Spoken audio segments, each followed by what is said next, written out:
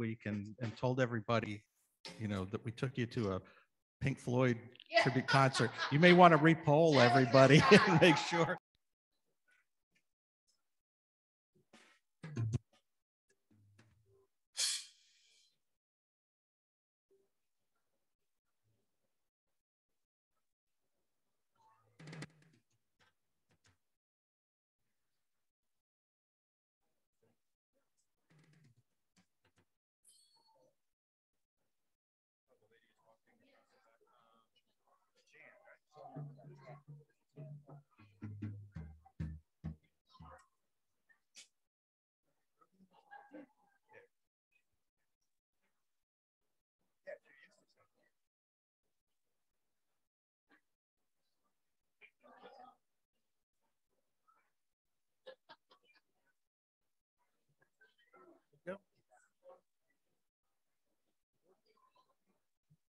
Hey, well, good morning and welcome, everyone. It's great to see you all this morning. Just what a glorious day to be in God's house, huh? If you would, for those who are out in the foyer, if you haven't gotten a seat yet, if you'd come in and find a spot, and for everybody who's in here, if you'd stand and join us, we're gonna sing some songs of praise and worship this morning, and it's all about just worshiping a holy God on a beautiful day. Okay.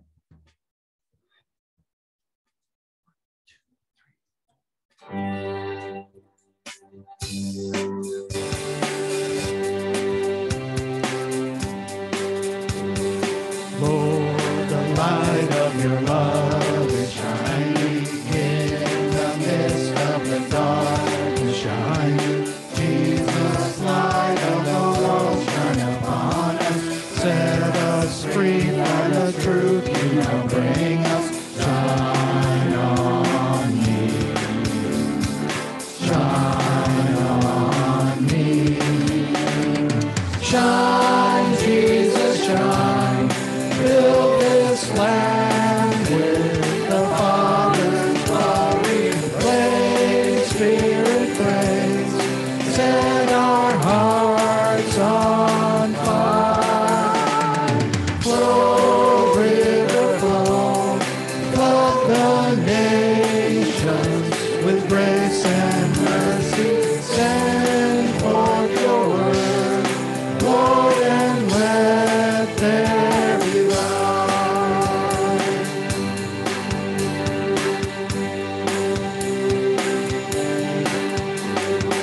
Lord, I come to your awesome presence, from the shadows into your radiance. By the blood I may enter your brightness. Search me, try me, consume all my darkness.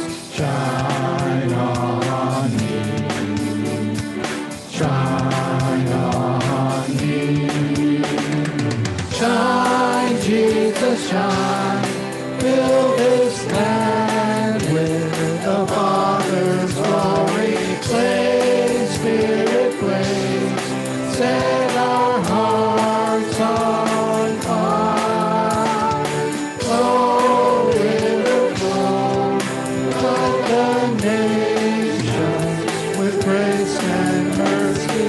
Send forth your word, Lord, and let there be light.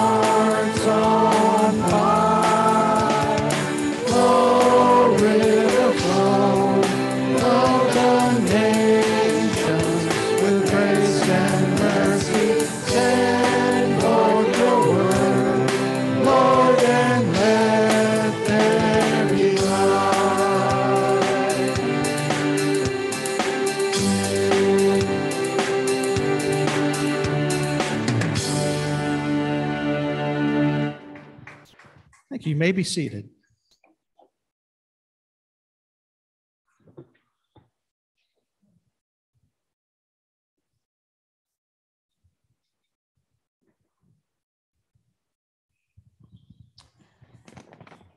Well, thank you, Rod. Does this belong to anybody? Oh, we found it. Oh, you found it. Okay. All right. Well, we're glad you're here. We got a great God. And as we said a couple weeks ago, I read a great quote out of one of the commentaries. It says, we worship together, not to make us feel good, but we get together to say that we have a wonderful God. And so Scripture tells us that God desires a people who will declare the praises of him who called them out of darkness into the kingdom of light. And so that's what we want to do. We want to say we have a great God, and we appreciate everything that he's done for us. So at this time, I wanted to do some business. Rod and Michelle, Bob, I'm finally getting around to welcoming them to the church. They wanted me to get you in before you changed your mind. So if you'll come up, and this is Rod and Michelle Smith. Now, I think you visited July 4th. Is that possible? Was it 1 year ago, 2 years ago?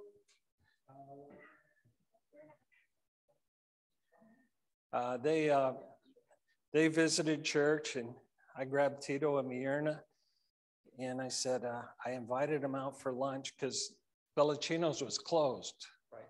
And we were going to go there. And I said to myself, I don't know if I told Tito and Marina, I said, they're quiet. I'm afraid we're going to have to carry the conversation. So just be prepared. And it was just the total opposite. Because they were military people. And how did you say the military works? If you didn't initiate the conversation, you never had friends. So can I have one of those microphones? And yeah, I want them to hear. So we had a delightful lunch, and they disappeared a little while because they lived in New Jersey as well. And then they came back and found out Rod was a guitar player, and we had been praying for a worship leader. So it was an answer to prayer that they would come back, especially after having lunch with me and Tito and me. But no. So can you just want to introduce yourself? Rod and Michelle Smith, and you're retired from the military.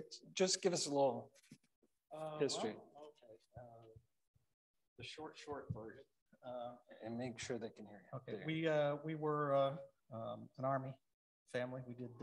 Michelle was in the service. That's where we met.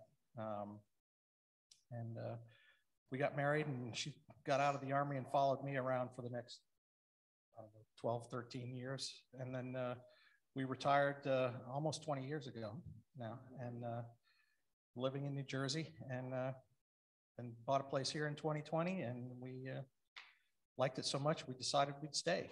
So that's why we're here. Yeah. And you have two boys? Two boys, both grown, and we've moved them down here as well. So we have our family together. So it's real nice. And you retired as what'd you do in the military? I was a helicopter pilot for most of my career. And he was in tanks before the tanks, infantry, all of that type of stuff. So. And Michelle was MP, military police. I tell you, you wouldn't want to tangle with her, you know. That's the truth. They say that the only type of person that can tame an Army aviator is a military police officer. So. Yeah. But they were, you met in Washington, D.C., is that correct? Yep. And what was your job in Washington, D.C., Michelle?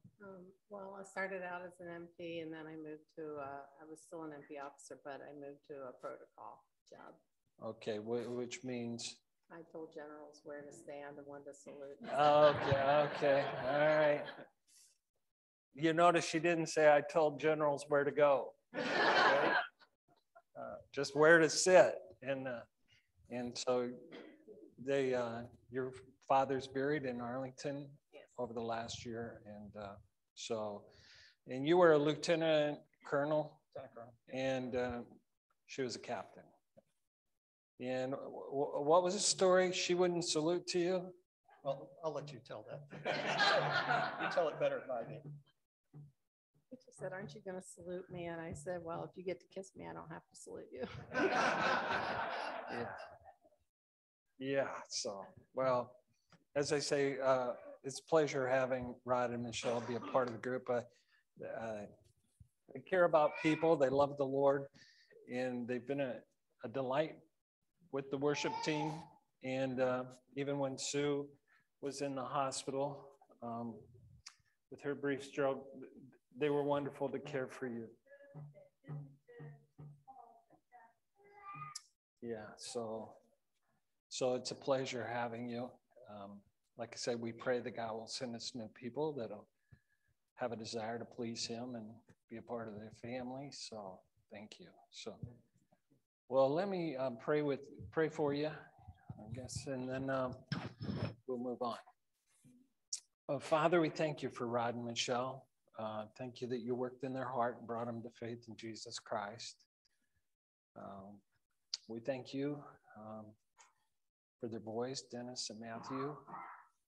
And we ask that you'd help Dennis to be able to pass his engineering test, and that Matthew would enjoy living here in Florida, and just pray for the family that they would be united in their love for one another, their love for Jesus Christ, that you would give them all wisdom, protect them from the evil one, and bring honor and glory to you.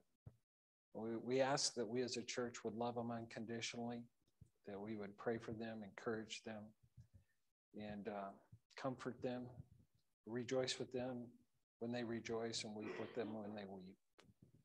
And give them great joy in being a part of the family here. Give them great joy in using their spiritual gifts to help us become closer to Christ. We ask this in Jesus' name. Amen. All right. Thank you.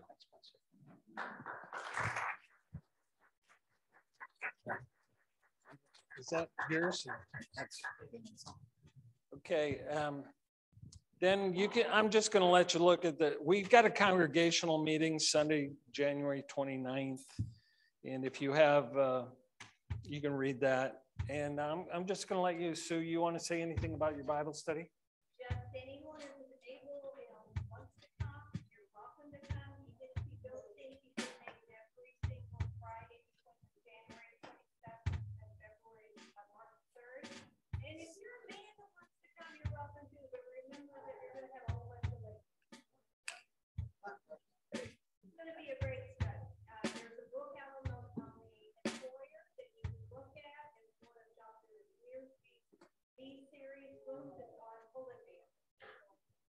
And we're going to have some great reading and discussion, and we always have a good time. Well, she really knows how to grow a group. I always knew if you had pretty girls in the high school youth group, it would grow, right?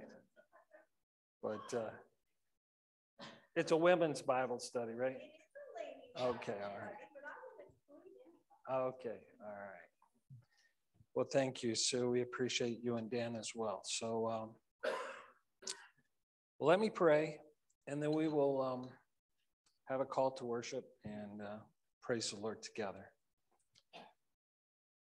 Father, what a wonderful privilege it is to be your child. We acknowledge that we're totally undeserving. And we consider it a privilege to praise your name.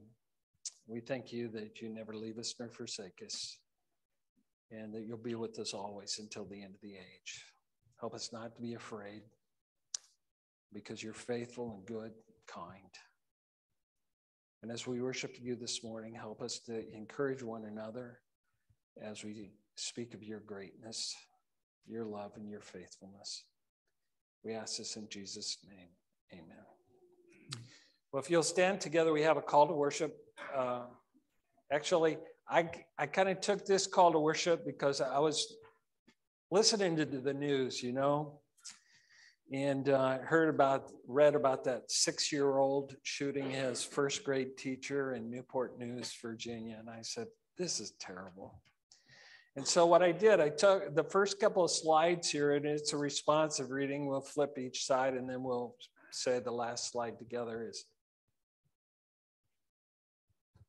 you know, we need to get back to the basics. Like, that little boy needs to know God and his family. So this is a responsive reading. It's children's catechism, but who made you? God. God. There we go. I've got it. What else did God make? All things. All things. Now, why did God make you and all things? For his own glory. And how can we glorify God? By loving him and obeying his commandments. Let us sing for joy to the Lord. Let us shout aloud to the rock of our salvation. Let us come before him with thanksgiving and extol him with music and song. Okay, we've been through that one more time. I'm going to, Stephen, you're going to change can we go back to the beginning? You know what it is now, right? I know what it is now. All right, so you're changing it, Steve. Who made you? God. Now, what else did God make? All things. Now, why did God make you and all things? For his own glory. Now, how can we glorify God? By loving him and obeying his commandments. Let us sing for joy to the Lord. Let us shout aloud to the rock of our salvation. Let us come before him with thanksgiving and extol him with music and songs. Amen. So let us extol him with music and song. So if you would just remain standing, we're going to do a few more songs here. The first one, the chorus goes like this. Living, he loved me. Dying, he saved me. Buried, he carried my sins far away. Rising, he justified freely forever. One day he's coming. Oh, glorious day. So we're going to sing Glorious Day.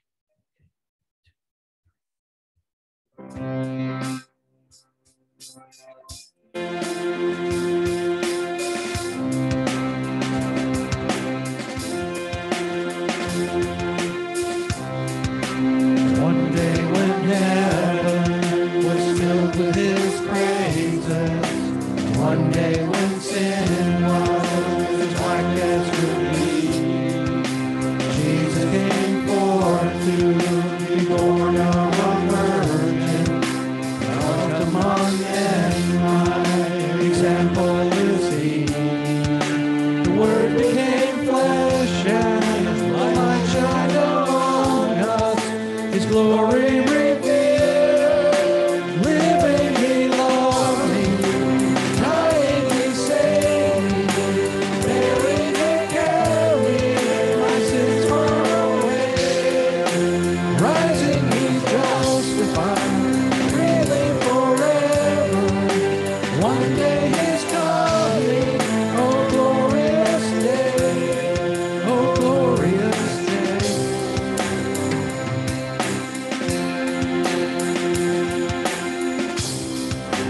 One day they led him up Calvary's mountain. One day they nailed him to die on a tree. Suffering anguish, despised and rejected, bearing our sins, my Redeemer is he. The hands that heal nations stretched out on a tree, and took the nails from me. Living he loved me, dying he saved me, buried he carried my sins far away, rising he justified freely forever. One day he's coming, oh glorious day, oh glorious day.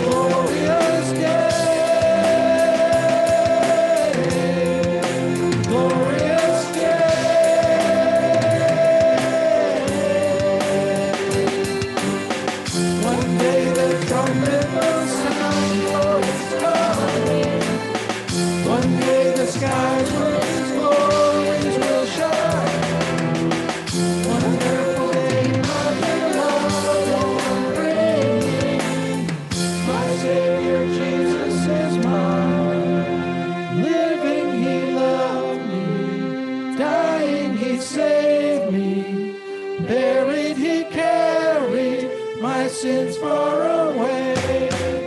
Rising he justified, reigning forever. One day is coming, oh glorious day, oh glorious day.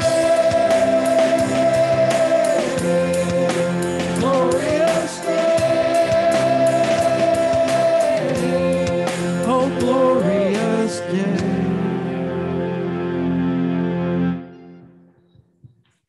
Amen. That was great.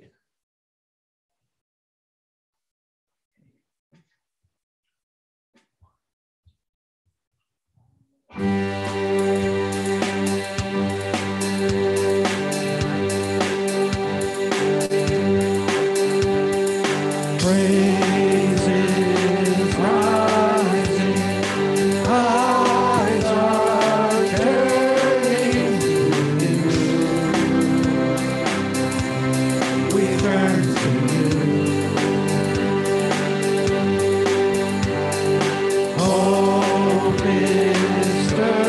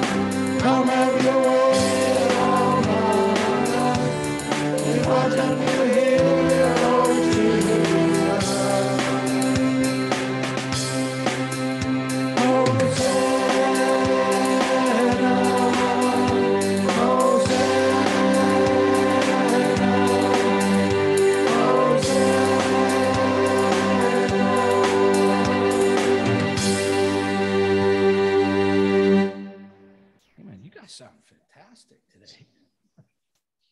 Okay, the last song we're going to do is it's a great one. It's sort of a, I guess, revelation, end time sort of thing, but it really it's just praise of our Lord and Savior, and this praise that we're going to be singing forever, in heaven. Because when you think about it, just that's what we're going to do there. We're just going to be in praise all the time, and boy, what a great eternity that's going to be, I think. So anyway, this is called Revelation Song. Okay.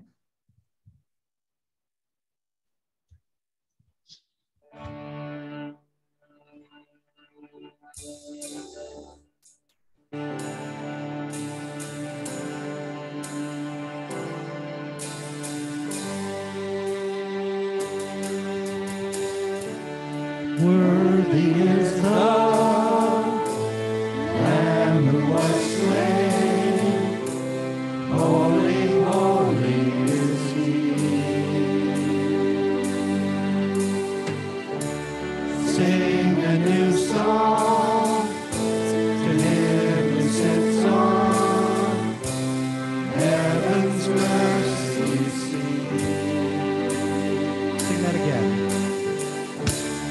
Worthy is the Lamb who was slain. Holy, holy is He. Sing a new song to Him who sits on heaven's mercy seat.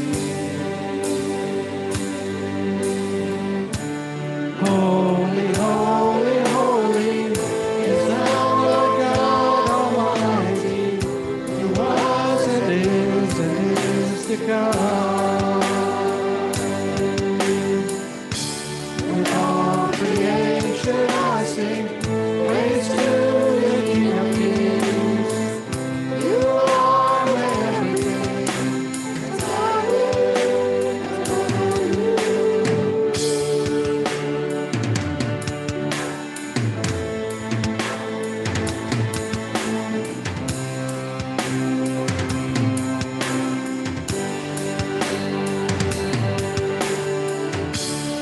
Broken rainbows of living color, flashes of lightning, rolls thunder. Blessing and honor, strength and glory and power be to you, the only wise King.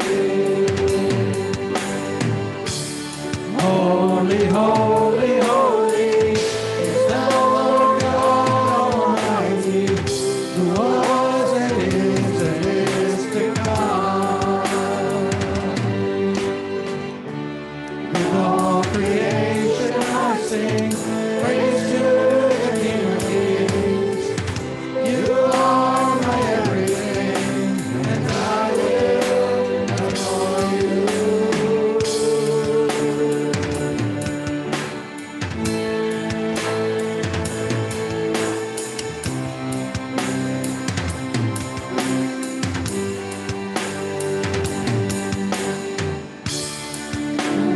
Wonder, awesome wonder, at the mention of your name. Jesus, your name is power, bread and living water, such a marvelous mystery. Holy, holy, holy is the Lord God Almighty, who was and is to come. With all creation I sing praise to the King of Kings. You are my everything, and I will adore adore you. Holy, holy, holy is the Lord God Almighty, who was and is to come. With all creation I sing praise to the King of Kings. You are my everything, and I will adore you.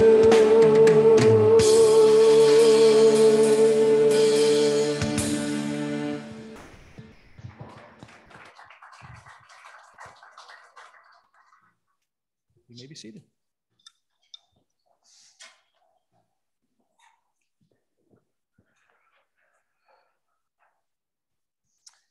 You ready, Miss Susie? All right, children can be dismissed. Go with Miss Susie. Thank you, Susie.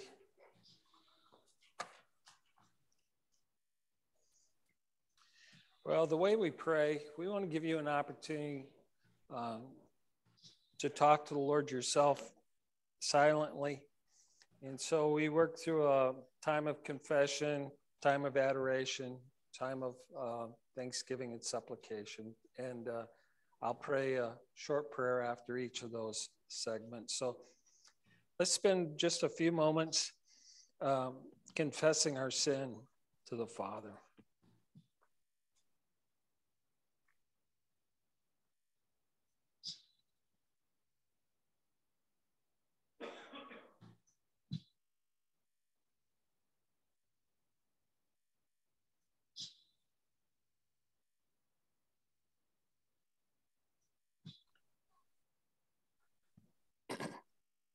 Father, forgive us. Be merciful to us.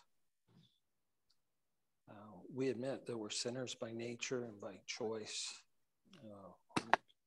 Sinners from our time of birth. And we just ask that you would create within us a clean heart and a steadfast spirit that we might serve you. And that you would forgive us all the sins that we've committed this week, that the sins that we knowingly did, as well as the sins that we did in ignorance. But we acknowledge that we have fallen short of your glory, your perfection, your holiness this week. And so we ask you to forgive us for Christ's sake. And now let's spend a few moments just praising God for his greatness and his glory and his majesty. Just praise him for who he is.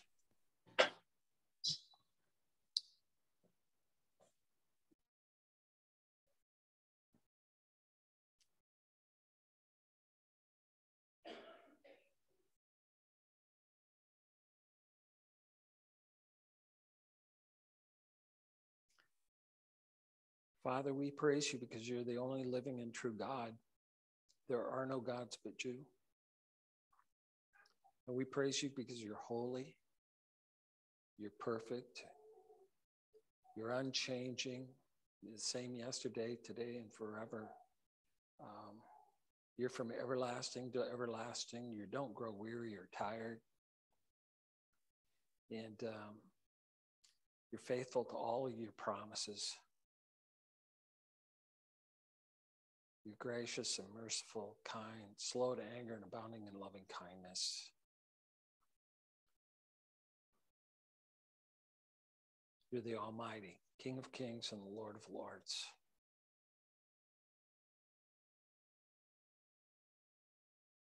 We praise you, Father. And now let's spend some moments just giving thanks to God for the things that he has given us.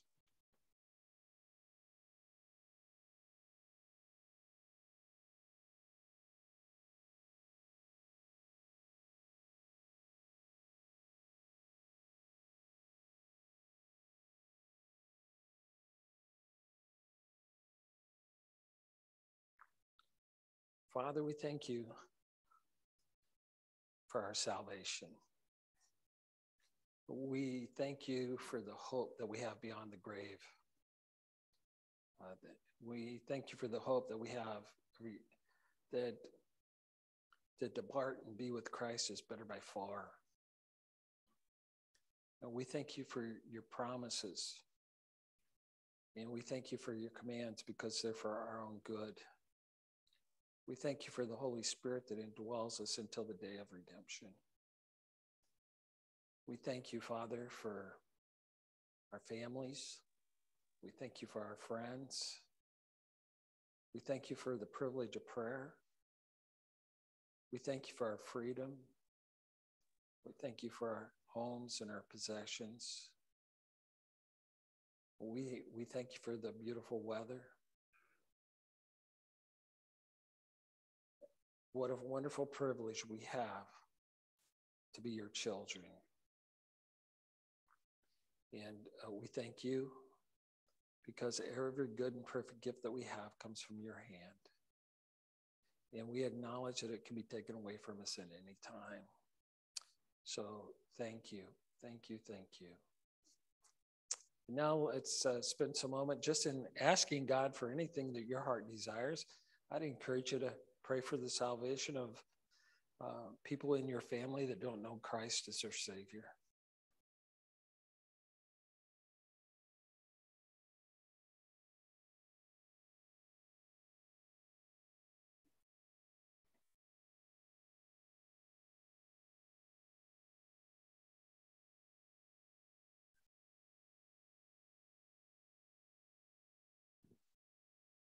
Father, we ask that more and more people might acknowledge that you're the only living and true God, the creator of all things, the judge of all mankind. We pray that more and more people might honor you, love you, and serve you, and please you with their lives. And we ask that your will would be done in our lives. Help us to love you with all our heart and soul and mind. Help us to love our neighbor as we love ourselves. We pray that you would help us to love our families. Help us to love our spouses. Help us to honor our fathers and mothers. Help us to raise our children in the nurture and admonition of the Lord. And we ask that you would work in the hearts of our family members that don't know Christ as their Savior, that you would show them their need for a Savior, and that you would give them genuine saving faith in Christ. We ask that you would work in our lives to will and to do your good pleasure. And we ask that we as a church might be faithful to teach your word clearly, accurately, boldly. And that we as a family of believers here would bring honor and glory to your name. Help us to be united in our desire to glorify you and live lives worthy of our calling in Christ Jesus. Fill us and control us with your Holy Spirit. And help us to love one another, encourage one another, pray for one another, comfort one another. Help us to stimulate one another to love and good deeds. And I pray that you might be with Dick Casto, that you would help him to recover fully from his COVID, that he would be able to walk without difficulty, and that he would be able to think clearly and not be confused. And I pray for Connie, that you would encourage her and surround her with people who love her and care for her at this time, and that you give them sweet times together as a couple. And I ask that you would be with Susie. Give her a great time with her daughter, Louise, as she comes to visit this week. And just help them to encourage each other spiritually and emotionally. I pray for John Augustine. I thank you that he didn't have to have his gallbladder removed this week. And I pray that you're bringing back to full health, that he would be able to be active in our congregation again. And just show yourself strong on his behalf and answer his prayers. And I pray for Jacob Cannell, that he'd be able to breathe without oxygen. I pray for Bill Chrysler, that his lungs would he'd be able to breathe and his lungs would function, as well as Jacob's, the way that you created them to function, and that he too would be able to live at home without a need for oxygen. And I pray for Jim Wilson that you give him good health, that you'd keep him cancer-free all the days of his life, that you'd give him a sharp mind and help his heart to beat steadily and strongly. Help him to bring honor and glory to you with his life. I pray that you would surround he and Sharon with people who love them and care for them. I thank you for the Snowbirds. Thank you for Bill and Miriam and the others that meet in the Agape Sunday School class. I just pray that they'd have a great winter and they grow closer to Christ. We ask that you would continue to graciously provide financially for every family here, and that we would all be wise stewards with what you entrust to us, because we all know it all belongs to you. We pray for our missionaries, pray specifically for Dave and Jen Cox, that they would be fruitful in Romania and Turkey. We pray for Reach Global, that you might open up opportunities for them to share their faith with the people that they help here in Fort Myers. And I pray for the volunteers this week that it would be a life-changing experience as they see that serving you and putting you first in their life is the best life to live. So we ask that you would change lives and help us to bring honor and glory to you. Help us to be forgiving people. And I pray that you would protect us all from the evil one. We ask this in Jesus' name, amen. Well, like I say, I'm thankful for each and every one of you that you really do care for one another, and thank you very much. It means a lot to me. As I say, we're a family, right? Brothers and sisters in Christ, and we're called to love each other. Well, I was going to pick up back in 2 Timothy. I started that before Christmas, and then you always hit the holidays. You get Thanksgiving, and you've got to do a Thanksgiving sermon, and then we celebrate Advent, so you have to do hope and peace and joy and love. And then last week I did Simeon. Sometimes I'll look at the lectionary and see what I don't know. Baptists didn't follow a lectionary, but most of the mainline churches, Episcopal and Catholic churches, follow a lectionary where they recommend certain passages at certain times of the year. And so every once in a while, I'll look at the lectionary and see what they're recommending the pastors to preach on. So I'm going to pick up here. Before Thanksgiving, we were looking at this, and Paul's in prison in Rome. I like it because it's a book to pastors. Paul had sent Timothy to Ephesus to pastor the Church of Jesus Christ in Ephesus. Timothy was probably between the ages of 30 and 40, and Paul was nearing the end of his life. And what he writes, Timothy, he says, flee the evil desires of youth and pursue righteousness, faith, love, and peace, along with those who call on the Lord out of a pure heart. So Paul commands Timothy to flee the evil desires of youth.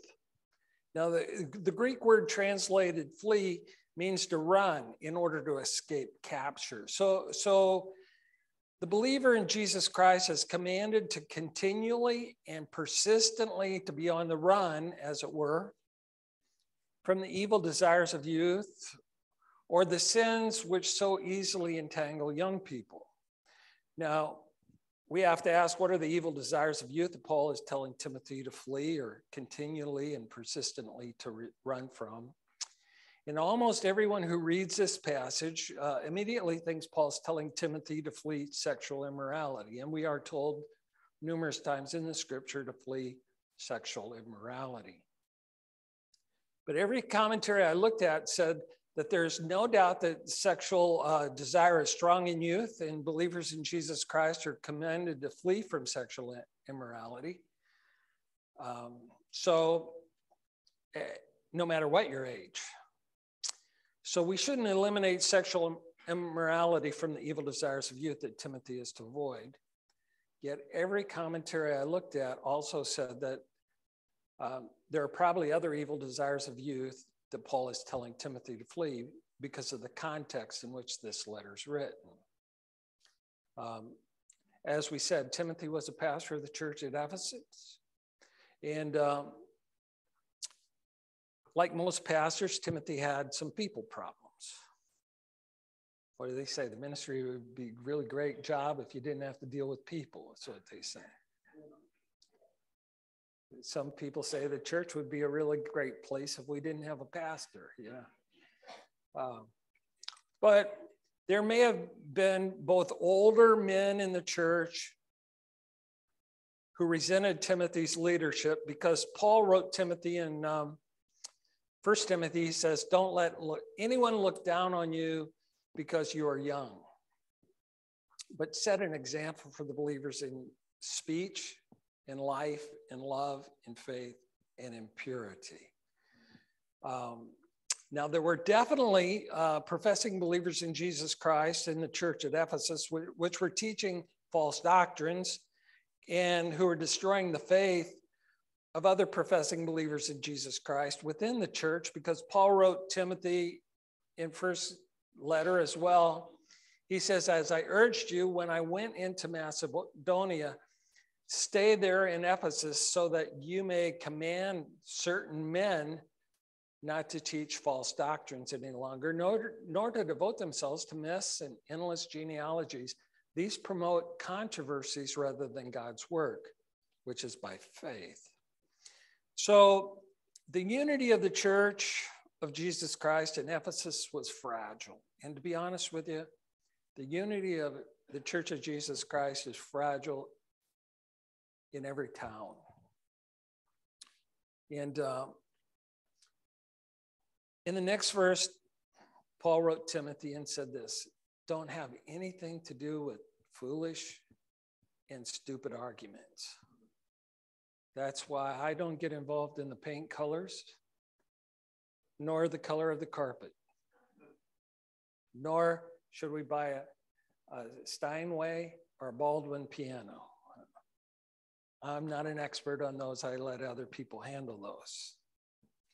But don't have anything to do with foolish or stupid arguments, because you know they produce quarrels.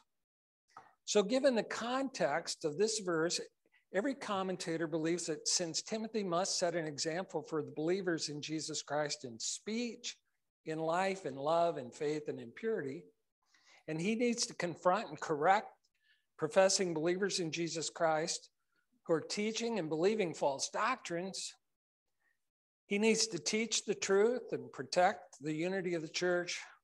There are evil desires of youth Timothy should flee from.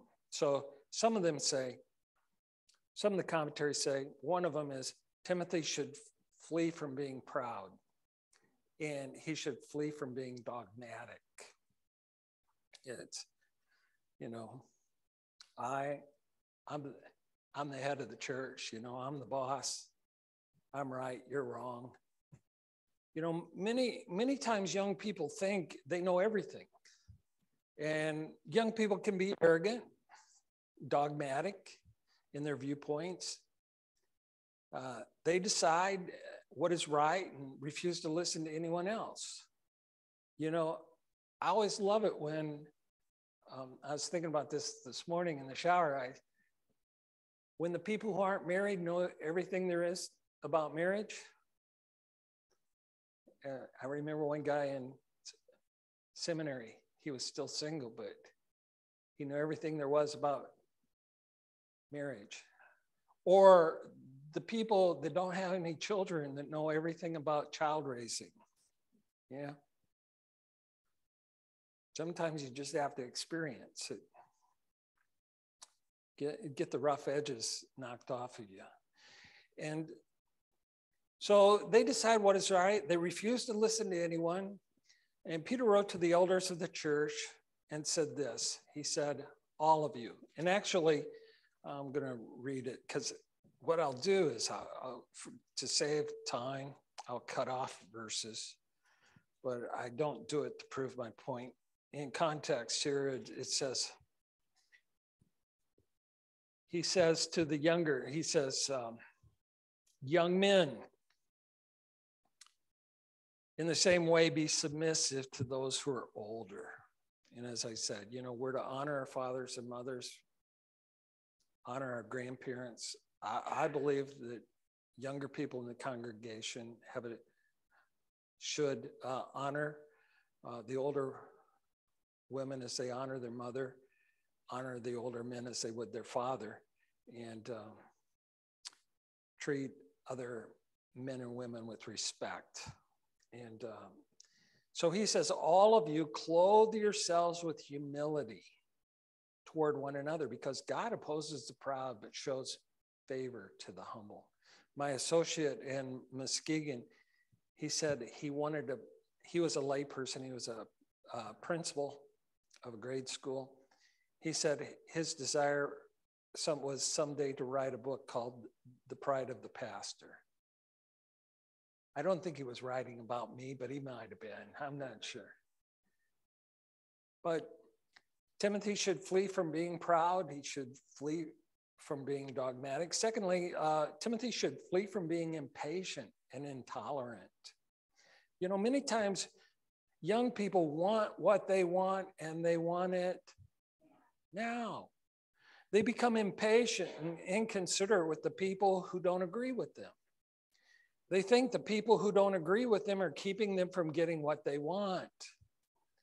And unfortunately, in the church, making unilateral decisions and then becoming impatient and inconsiderate toward the people who oppose your idea can cause irreparable damage to the body of Christ. And so for me, I always said, when I come into a church, the only thing I really want to do is change their hearts.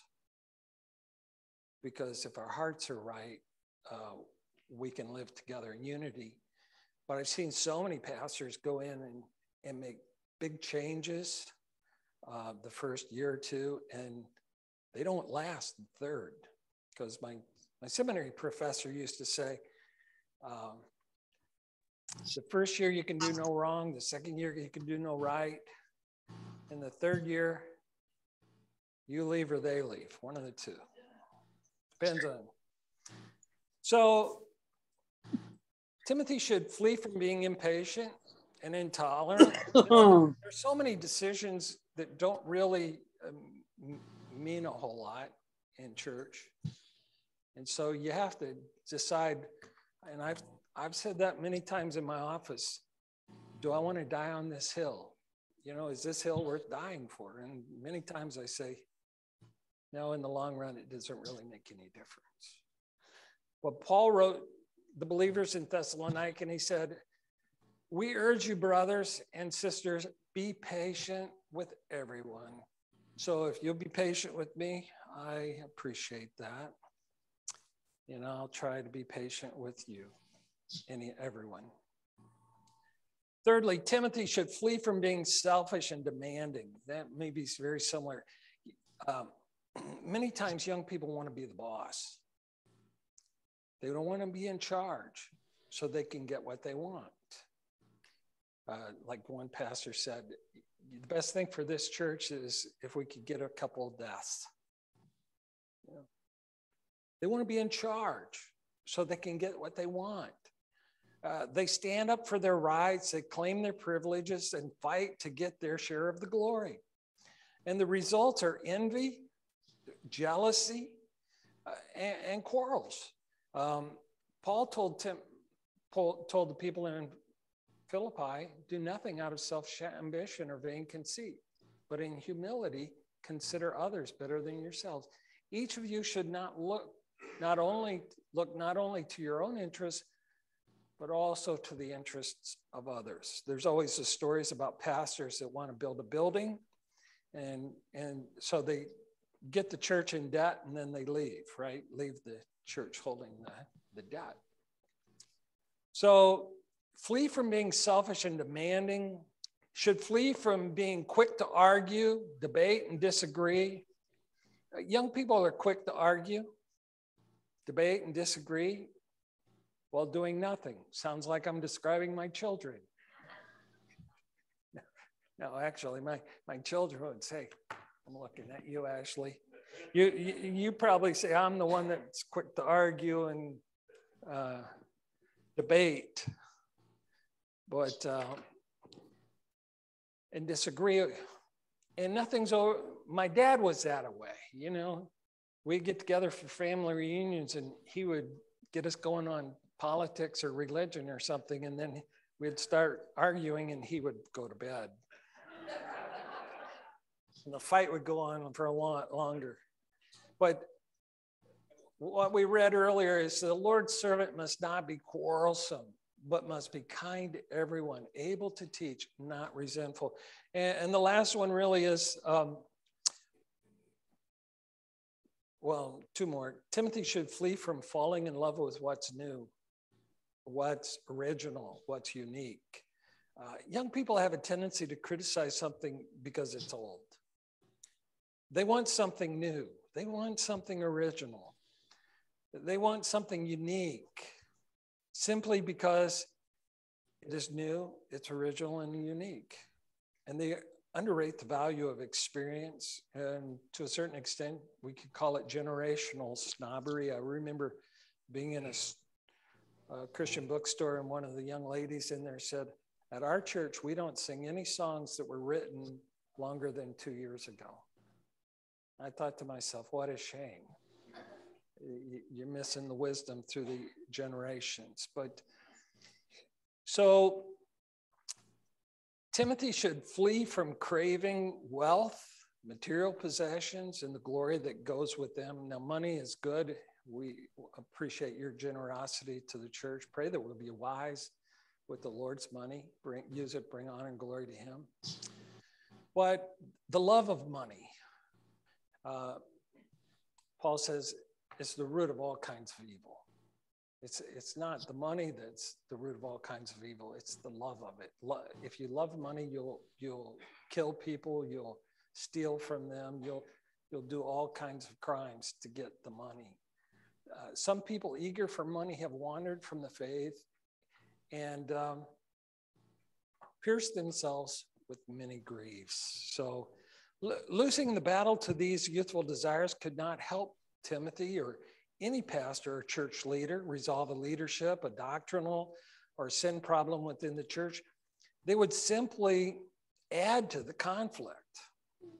And for his own sake, the sake of the Church of Jesus Christ, Timothy was to flee the temptations to be proud and dogmatic, impatient and intolerant, selfish and demanding, the quick to argue, debate, and disagree, falling in love with the new, original, and unique, and craving wealth and material possessions.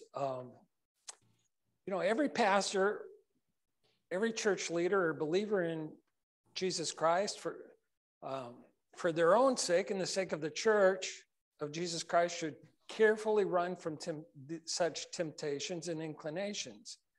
And on the other hand, every pastor, church leader, or believer in Jesus Christ should carefully pursue righteousness, faith, love, and peace, along with those who call on the Lord out of a pure heart. And so once again, Paul is commanding Timothy to pursue righteousness, faith, love, and peace, along with those who call on the Lord out of a pure heart. And the word pursue means go after it, or go for it. Timothy is to pursue righteousness. Paul is commanding Timothy to pursue complete obedience to God's word. Paul is commanding Timothy to choose to obey God's word rather than his own sinful passions. And this means that Paul is commanding Timothy to put off what belonged to his old life and to put on what belongs to his new life in Christ, to put to death his earthly members and to set his mind on heavenly things, to crucify his flesh and walk in the power of the Holy Spirit. And as Timothy pursues righteousness, he will put to death hatred. He'll put to death jealousy. He'll put to death fits of rage. He'll put to death selfish ambition, envy, bitterness, rage, anger, brawling, slander, lying, deceit. He'll put to death filthy language and sexual immorality, impurity, lust, evil desires, and greed. He'll put to death every form of malice. And as Timothy pursues righteousness, he will seek to be filled and controlled by the Holy Spirit, seek to be loving and kind and good, faithful, compassionate, humble, gentle, patient, forgiving, considerate, submissive, impartial, peace-loving, and full of mercy toward other people. And as Timothy pursues righteousness, he will plead for God's forgiveness and for God's power to overcome the sin that so easily entangles him. And that's why I say, that's our goal. Many times we pursue other things, but our job is to pursue righteousness, to become like Christ, Jesus Christ. Believers in Jesus Christ are commanded to be holy because Jesus Christ, our Lord and Savior, and our Heavenly Father are holy. Paul commanded the believers in Jesus Christ to be holy when he wrote, Peter says, as obedient children, do not conform to the evil desires you had when you lived in ignorance. But just as he who called you is holy, so be holy in all you do. For it is written, be holy because I am holy. And my pastor in Southern California, he used to say, first of all, we're the people of God, and then we do the work of God. But many of us, we want to do the work of God before we're the people of God. Paul wrote Timothy earlier, and he said, join with me in suffering for the gospel by the power of God, who has saved us and called us. He has saved us and called us to what? A holy life. When we fail in our pursuit to be holy and sin less, or when we fail in our pursuit to be holy and we do fall in sin, the Apostle John says if we confess our sin, he is faithful and just and will forgive us our sins and purify us from all unrighteousness. So I want to read this, the rest of that. He says,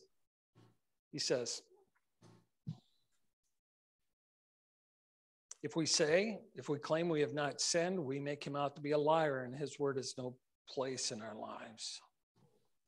My dear children, I write this to you so that you will not sin. But if anybody does sin, we have one who speaks to the Father in our defense, Jesus Christ, the righteous one. He is the atoning sacrifice for our sins, and not only for ours, but also for the sins of the whole world. So John says, I write this to you so that you will not sin. I don't want you to sin, but if you do sin, we have one who's the Father in our defense, Jesus Christ, the righteous one. He is the atoning sacrifice for our sins, and not only for ours, but also for the sins of the whole world. So, we need to admit we're a sinner, and we want to. Secondly, we're to pursue faith. Pursue faith. Now, Paul is commanding Timothy to pursue a confidence in what we hope for and an assurance about what we do not see. And as I thought of this, I said, Paul is commanding Timothy to pursue a confidence and assurance that there is a God and that God is the only living and true God, the God revealed in the Bible. He's the creator of heaven and earth, the sovereign ruler of the universe, and the judge of all mankind. That's why I asked in the catechism today, who made you? God did. We're not here by chance. God made us. And he's commanding Timothy to pursue a confidence and assurance that the Lord Jesus Christ is the eternal God who came to earth from heaven, became a man, a true human being, that Jesus Christ truly lived a sinless life and truly died on the cross for our sins and was raised bodily from the dead on the third day. that Jesus Christ truly spent 40 days on earth, giving many convincing proofs to his disciples that he was physically alive and ascended back into heaven. Because everything in our culture says there is no God. Jesus Christ was a just good moral teacher, a human being, that he really didn't rise from the dead. And so Paul is commanding Timothy to pursue a confidence and assurance that God's word is true, that those sinful people who trust in and those sinful people who believe in and receive Jesus Christ as the only Savior given by God to save sinful people, they are forgiven of their sins, all their sins for Christ's sake, and they're saved eternally from God's wrath through him. Paul's commanding Timothy to pursue a confidence and assurance that to die on earth as a believer in Jesus Christ and to live is to live in heaven with Christ and is better by far anything this life has to offer. To be absent from the body is to be present with the Lord. To pursue a confidence and assurance that God will wipe every tear from our eyes, give us a reunion with our loved ones who have died in Christ, and give us a new, powerful, eternal body that will never experience death or pain again. And Paul is commanding Timothy to pursue a confidence and assurance that God is faithful and able to do what he promised. He's telling Timothy to pursue a confidence and assurance that God is faithful and his labor in the Lord is not in vain. God will reward him for his faith, obedience, and love when he gets to heaven. The author of Hebrews wrote this. He says, without faith, it is impossible to please him, please God, because anyone who comes to him must believe that he exists and that he rewards those who earnestly seek him. God's not just interested in saving faith. He's interested in the growth of our faith, and because he wants us to grow, our faith to grow, he puts us in circumstances that stretch and mature our faith. James wrote, "Consider it pure joy, my brothers, whenever you face trials of many kinds, because you know that the testing of your faith develops perseverance. And perseverance must finish its work so that you may be mature and complete, not lacking anything."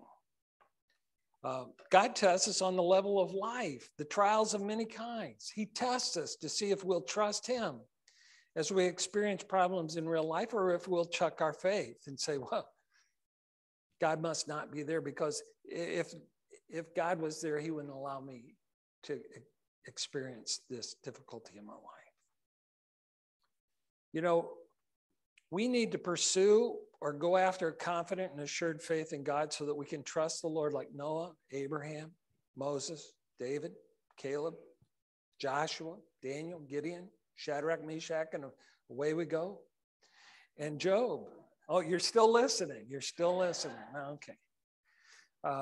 You know, you think about this. By faith, Noah, when warned about things not yet seen, he had never seen rain before. He had never seen a flood before.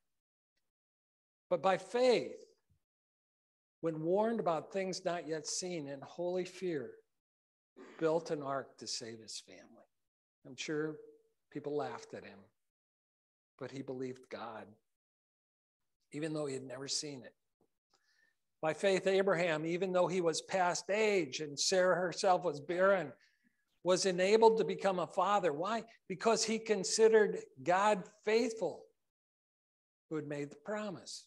All the circumstances looked like it's not going to happen, but he had faith in God who had made the promise. And I like Moses. By faith, Moses, when he had grown up, he refused to be known as the son of Pharaoh's daughter. He chose to be mistreated along with the people of God rather than to enjoy the pleasures of sin for a short time. Moses regarded disgrace for the sake of Christ as of greater value than the treasures of Egypt, simply because he was looking ahead to heaven. He was looking ahead to his reward.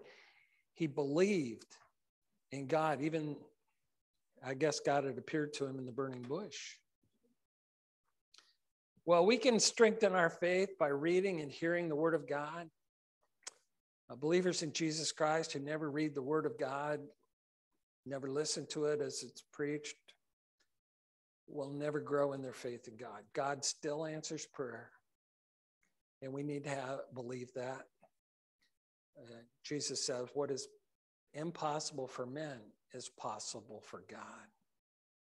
Thirdly, I'll hustle here. Timothy is to pursue love. And sometimes I think I preach this too much, but Paul tells Timothy, pursue love. Paul is commanding Timothy to pursue or go after keeping the greatest and the second greatest commandment. Because Jesus said the greatest commandment is to love the Lord your God with all your heart, with all your soul, and with all your mind. Jesus said the second greatest commandment is love your neighbors as your church. You would think that some pastors think the greatest commandment is give to the church, right? Give your money. But no, it's love your neighbor. Love God with all your heart, with all your soul, with all your might. Love your neighbor as yourself. Jesus told his disciples, love your enemies and pray for those who persecute you. The last night he was with them, he says, a new command I give you, love one another as I have loved you. So you must love one another. And by this all men shall know. I cut that one off. By this all men will know that you're my disciples if you love one another. And the Apostle John, we've read this. If I speak in the tongues of men and of angels, but have not love, what? I am only a resounding gong or a clanging cymbal. If I have the gift of prophecy and can fathom all mysteries and all knowledge, and if I have a faith that can move mountains but have not love, I'm nothing. If I give all I possess to the poor and surrender my body to the flames but have not love, I gain nothing. And then he says, love is patient, love is kind. It does not envy. It does not boast. It is not proud. It is not rude. It is not self-seeking. It is not easily angered. It keeps no record of wrongs. Love does not delight in evil, but rejoices with the truth. It always protects, always trusts, always hopes, always perseveres. And now these three remain: faith, hope, and love. But the greatest of these is love.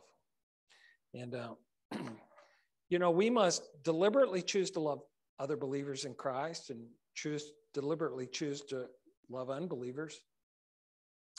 And we're often exposed to the choice of how we're going to react towards someone who has irritated us, has done something to upset us or make us angry. Our flesh tells us, tell them off, get even, hit back. But if we want to be used by God, we cannot give in to our flesh and follow through on our sinful desires. Instead, we must deliberately give a soft answer that will turn away wrath or apologize for having given offense. Or even though our stance was right, we said it in a way that was wrong. I've had that. I remember one time when I was young, I made a foolish mistake like Timothy. I told we had a Christian Ed committee, and they decided to change the curriculum, Sunday school curriculum. And I had a gentleman that had taught Sunday school for 10, 15 years, and he drove the church bus.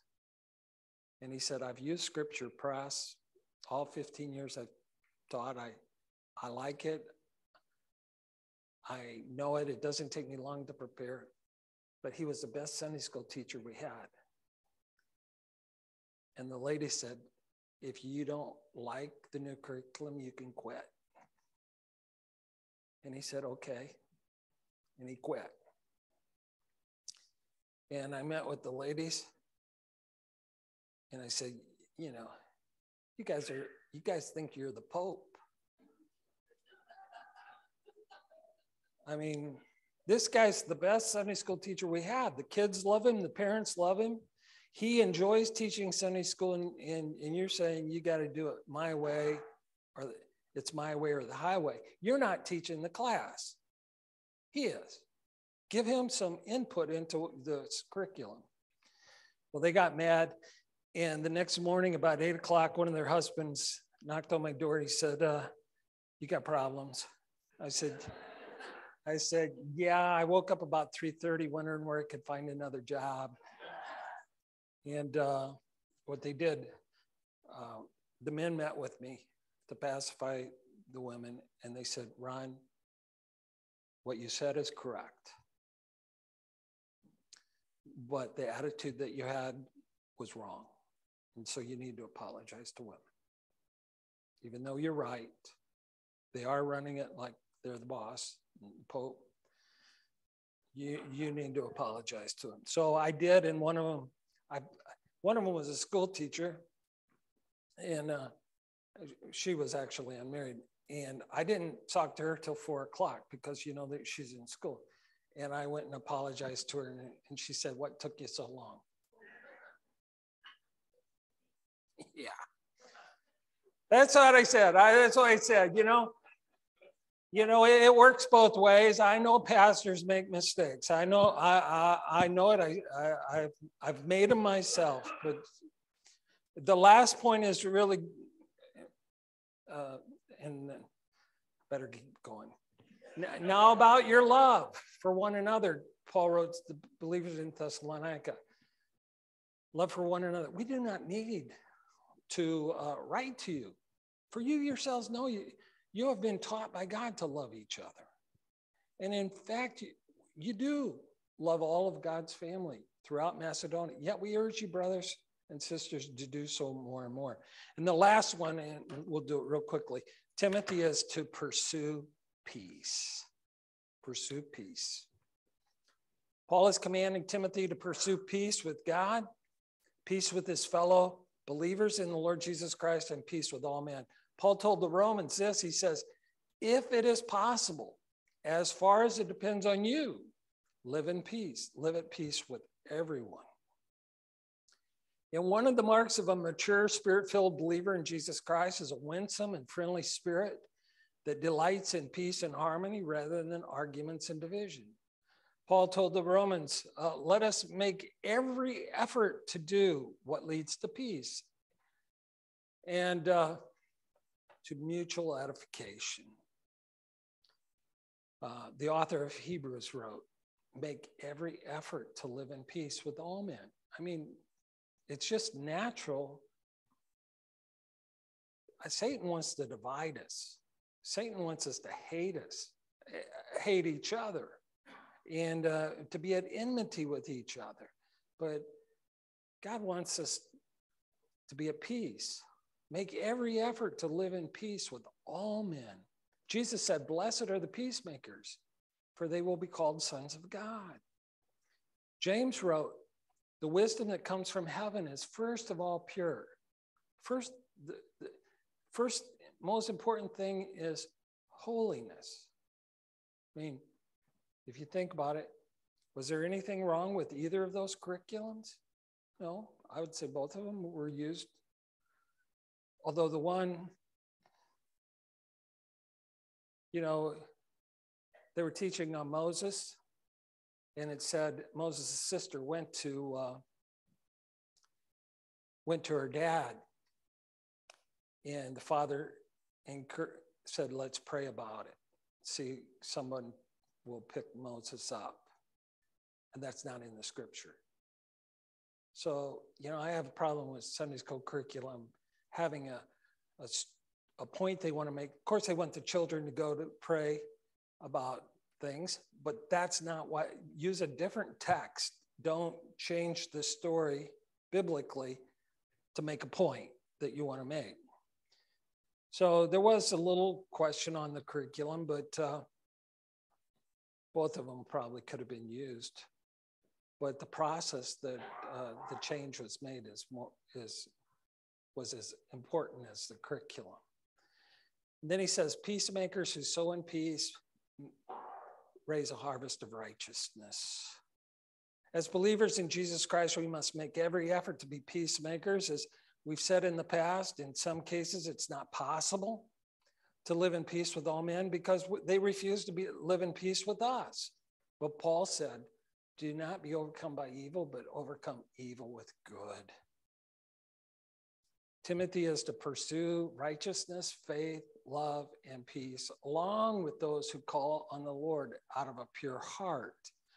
A believer in Jesus Christ is never to live detached or aloof from fellow believers in Jesus Christ.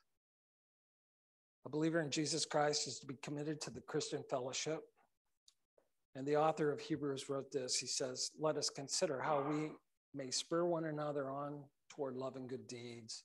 Let us not give up meeting together as some are in the habit of doing, and even so, more so now, with church attendance being the lowest point in American history.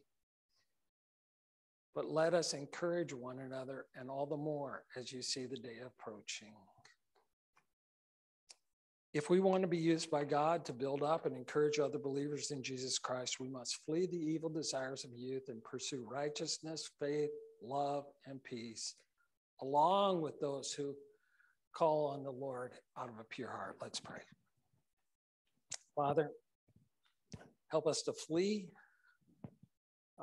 the desires of youth. Help us to flee sexual immorality. Help us to flee pride, arrogance, selfishness, arrogance. And I pray that you'd help us to pursue Christ likeness. Help us to seek to live obedient life before you. Help us to seek faith where we trust in your promises more than we trust in our five senses. Help us to pursue love, loving Christ, obeying his commands, and loving one another as he has loved us. And help us to pursue peace with our fellow believers in Christ and all men. We ask this in Jesus' name. Amen. Amen. If you would, please let's stand. We're going to sing our last song. And, you know, it's Amazing Grace that we're going to sing. And that grace is something we need all the time, right? In order to do the things that the pastor was talking about, that Paul was, exhorting Timothy to, we need that grace all the time. Okay. That's it.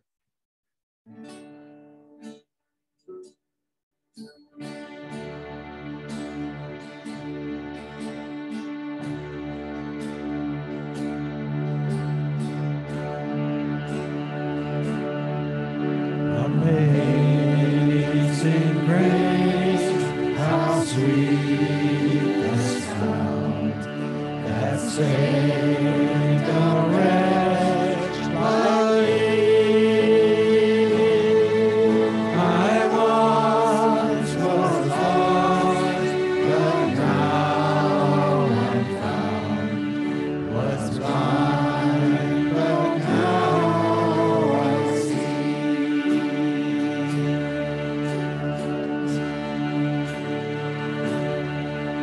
Was grace that taught my heart to hear, and grace my fear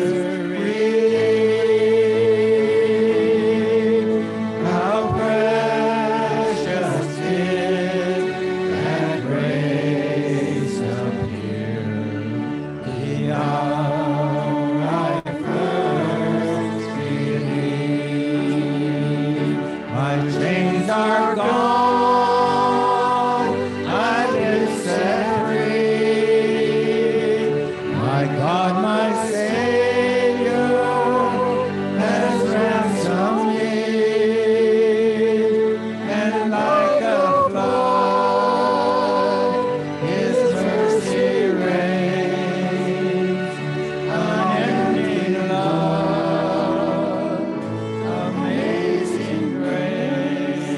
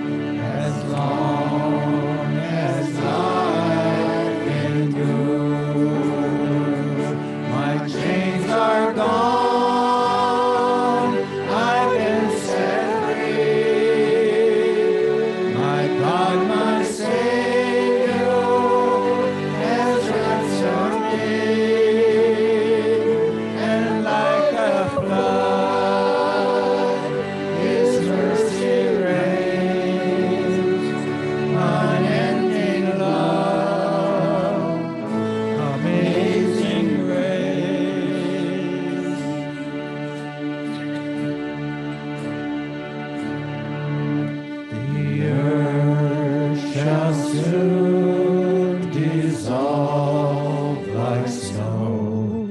The sun forbid to shine, but God who calls me here below will be forever mine. Will be forever mine. You are forever mine.